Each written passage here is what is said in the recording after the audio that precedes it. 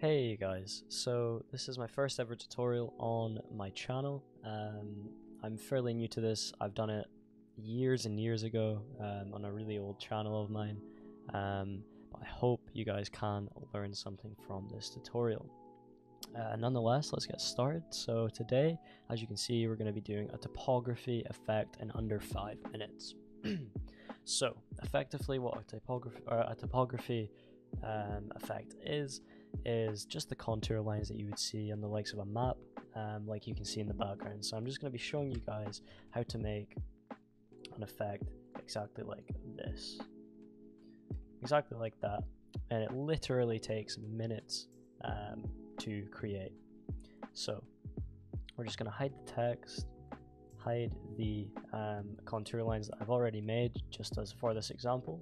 And the first thing we want to do is we want to create a new layer, and we want to go up to Filter, Render, Clouds, and you'll see that it automatically randomly generates some clouds for us. Now, I don't actually like these, so I'm going to convert this to a smart object, and then I'm going to redo it. And what converting this to a smart object does is allows me to just effectively regenerate them by simply double clicking on the clouds button down here.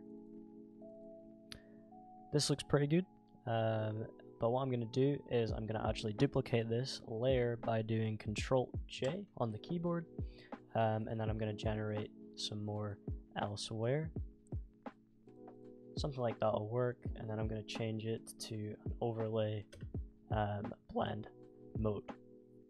Then I'm going to select both of them, hold Ctrl E to merge them, and I'm going to convert them to a smart object like so. Go up to Filter, Blur, Gaussian Blur. Anywhere between 10 to 20, even 25 works. It's a solid number, but in this instance I'm going to do 15. Once we've done that, we then want to go to Image, Adjustments, Posterize, and this is where we actually start to get the contour shape that we're going for. Now the lower the levels, the less contour lines you're going to have, and the higher, the more contour lines you're going to have. So I'm going to go for around 12. 12 is a pretty comfortable number. Gives you a solid selection of various contour lines or topography lines to really get that effect.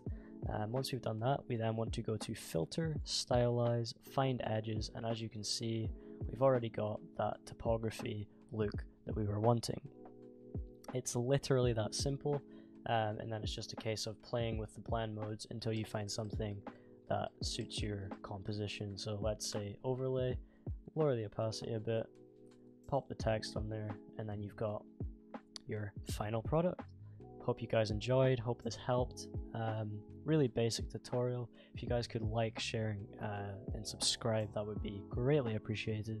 But nonetheless, I'll catch you guys later. Peace.